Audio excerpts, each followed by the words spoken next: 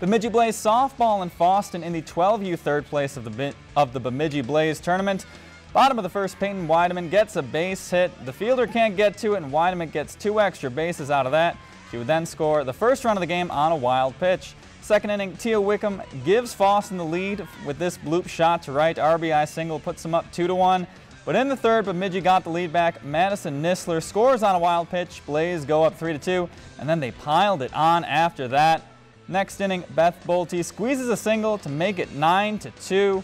Bemidji runs away with this one. They win 10-2. Your winners of the 12U tournament, the Moorhead Crush. Bemidji takes the title in the 10-U tournament, and Badger Greenbush, Middle River, and Proctor taking the 14 and 18U tournaments respectively. If you enjoyed this segment of Lakeland News, please consider making a tax-deductible contribution to Lakeland PBS.